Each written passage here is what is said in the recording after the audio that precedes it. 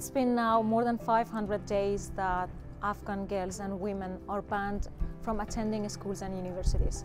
So it's important to raise awareness about the situation of Afghan women and girls in Afghanistan. Women are needed to be educated since they are going to have jobs in the society. So a society without women is not complete. This kind of event can help that show the importance of education and the benefit of education, not just for women and girls, for all the humans. So this kind of issue is not just Afghan issue, it is the human rights issue. Irish people and Irish students, Irish community should be the voice of Afghan girls. So I think this is the starting. So we should understanding what is the situation is in Afghanistan. After the understanding of that, we can help them in any ways that is possible. As a public sector higher education institution, I think it's essential within the context of Ireland for us to learn more about the challenges facing other women and for us to maybe advocate and support Afghan women and girls within the context of Ireland and their transition and success within education.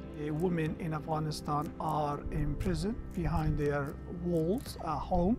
They're not allowed to go to school, they're not allowed to go to work. Education is the means for the Afghan women to claim their rights. They need to be able to go to schools, universities, and to be able to work for their communities.